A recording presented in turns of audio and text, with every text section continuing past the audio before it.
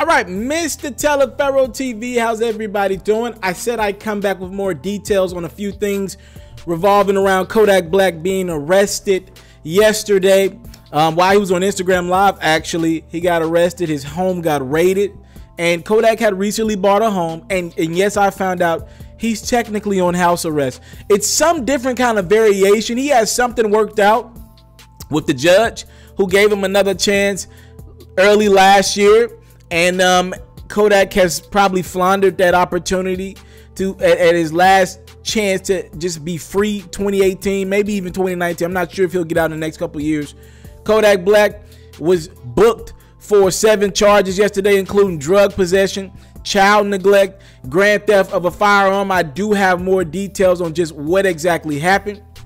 Y'all gonna think I'm crazy, but I'm telling y'all the truth.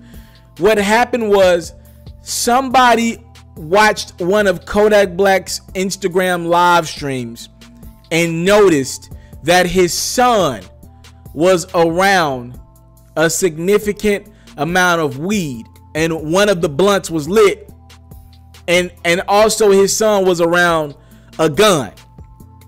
They said Kodak did nothing to make sure the kid didn't touch the blunt or the gun.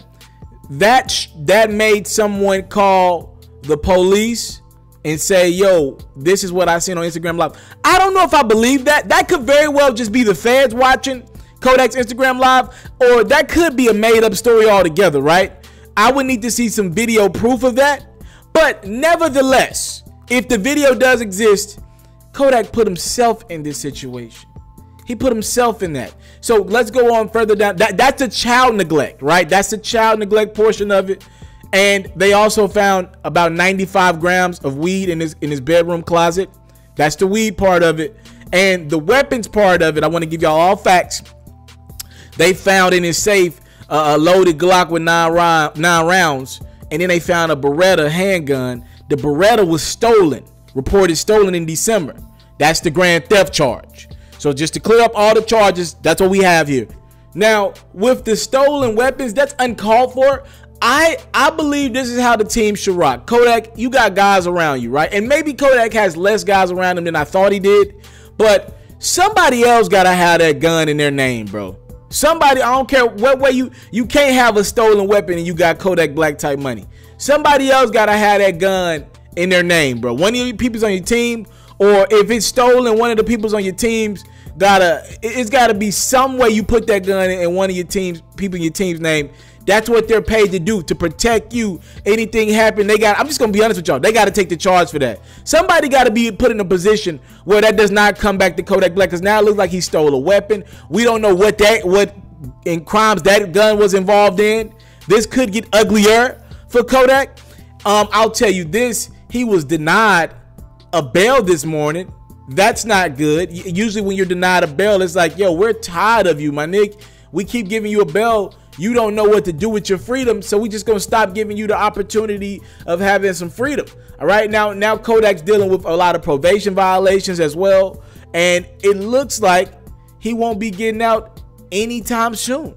That is the reality of the situation. 7 new felony charges have been added to this young brother's rap sheet, who's only 20 years old, on top of the cases that he's already fighting in Carolina, which is like a sexual misconduct, very huge. He's also, Kodak's going through a lot of, he's had a lot of no-shows to some venues, so a lot of promoters are suing him right now.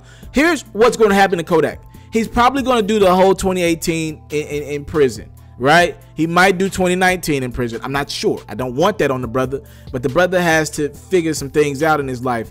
And whenever he gets out, and let's make it clear, we always rooting for our young black kings and queens to get out and figure this thing out, especially for non-violent crimes. Kodak doesn't have any violent crimes that was charged with yesterday. Now, the sexual misconduct, look, if he did that, throw him under the jail. That's just my opinion. But if with the stuff that happened yesterday, he didn't affect anyone's life, right? He didn't, to the best of our knowledge, outside of his kid, he didn't affect anyone else's life. He didn't criminally attack anyone or mess with anybody. So if he can find a way to get out, here's what's going to happen.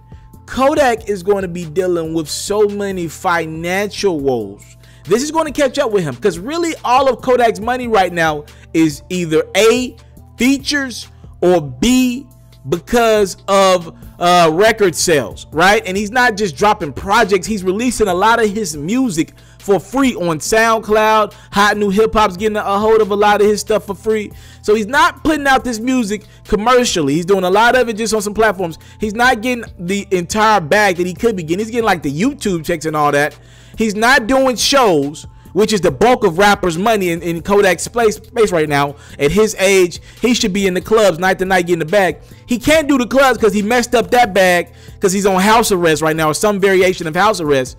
So what's going to happen is, legally, there's going to be stuff that comes up to him, and these promoters are going to want their money. They're going to sue him, and the judge is going to be like, yo, we might be able to work out some civil suit in a couple cases, but here's the thing. You got to be able to pay up. That chick, she's probably going to want a bag, you know, and rather than to lock Kodak up. But if he doesn't have the bag, he's not going to be able to even make a civil suit. So he's probably going to end up doing, that's when the real time.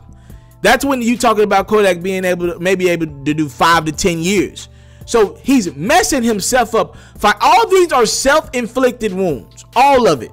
Say what you want. People have to be held accountable. Self-inflicted wound after self-inflicted wound from somebody who I personally believe is one of the top 5 rappers under 25. Just keeps getting in his own way. Can't figure it out. And I think he needs a better team around him. That is me personally. I think he needs to be more involved with the label. I just think he needs an entire new team around him, because the team that he got right now, these guys can't be keeping it a stack with Kodak right now. It's just too much stupid stuff happening, and he's the one doing all the time for it. We don't hear enough about people around him doing time for the stuff that he's involved in. And the whole Instagram live thing, yo, it's got to be tough being Kodak, because he wants to, I believe he's on Instagram live to talk to his fans. I believe rappers want to, A, be loved by their fans because there's a genuine love right there, you know what I mean? And also be, you know, to be gassed up by the fans a little bit too, to, you know, feel like the man, say, you know, a lot of chicks say they love you, real dudes say they rock with you. Here's the thing. Kodak's only getting that love from Instagram live right now. He ain't doing shows. You know what I mean? Any other rappers getting that love at the shows. You don't gotta be on. Kodak's on Instagram live a lot, right? With no goal. He ain't promoting music. He's just on there talking, right? That's because he ain't getting that love at the shows, because he can't do shows like that. He's did maybe 3 shows in the last 6 to 7 months. I did some research. I've counted 3 shows. That ain't good. That ain't good. All right. Mr. Taliaferro TV, those are the updates for you. An Instagram live got Kodak Black locked up, and TMZ is reporting that a fan called it in. We will see. I still have my suspicions about that, but I can't really go too deep in it because, again, Kodak Black put himself in a situation, and if he did have his youngin' around guns and weed, you know, look, we can't judge a brother. Whatever he does in the confines of his home, that's on him.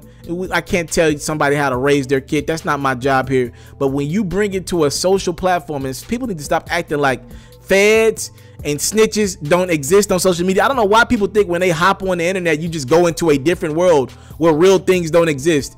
There, you can get caught up in all this. This is not a fantasy island. When you walk into social media, this is the real world nowadays. And if Kodak put himself in jeopardy like that by having his kid in that spot around that type of stuff, and you put it on the internet in front of thousands of people, that is Kodak Black's L. That is his mistake, and he has to learn from that. Not the fans, not the media. That's on Kodak. Mr. Taliaferro TV, unfortunate is an understatement for this brother. All the talent in the world. We'll see when he gets out. Thank y'all for the time, love, support. If any update comes, I'll definitely get it to you guys. Y'all be sure to check me out either Monday or Tuesday. I'm coming all new platform. I'm coming NBA content heavy. I've been wanting to do this and live out my dreams, and I think I got something that's finna push my platform through the roof on the way. I'm out. I want to salute you, homie, you know, for building your own thing and doing your own thing, creating your own platform, your own website. I got one life to live out my dreams, and I'm giving this thing all I got. I interview celebrities. I talk sports. I represent the culture. Right now, you're turning up on MrTaliaferro.com, shawty.